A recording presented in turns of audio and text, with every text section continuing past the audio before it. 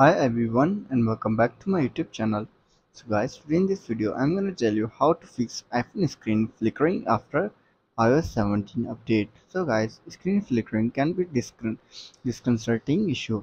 So guys, here are some steps to troubleshoot and potentially fix screen flickering on your iPhone after the iOS 17 update. So guys, first of all you have to do is restart your iPhone. A simple restart can often resolve minor glitches. Turn off your iPhone by going to settings. Scroll down and tap on General. Again scroll down, tap on Shutdown. Shut down your iPhone and then restart it after 15 to 20 seconds later. After restarting your iPhone, then you have to do is update your iOS.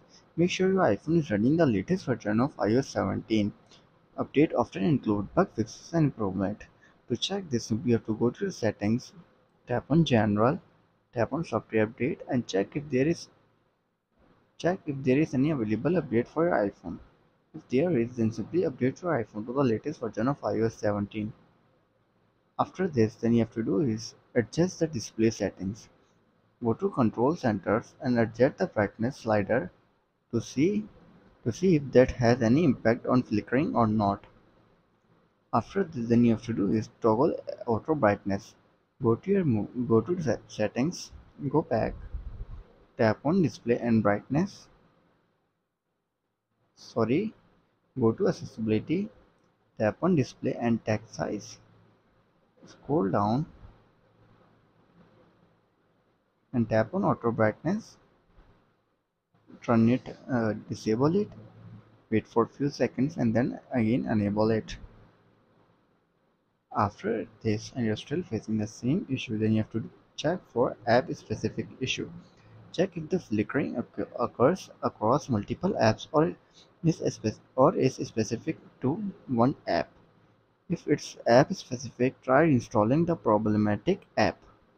After checking app specific then and you're still facing the same issue, then you have to do is check for hardware issue. If the flickering persists and you suspect a hardware issue, it's advisable to contact Apple support or visit an Apple store for further assistance.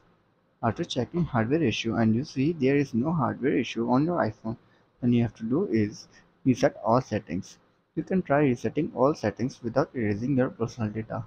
To do this, you have to go to your settings, tap on General, scroll down and then tap on Transfer Reset iPhone, tap on Reset all settings, enter your passcode and fix your issue.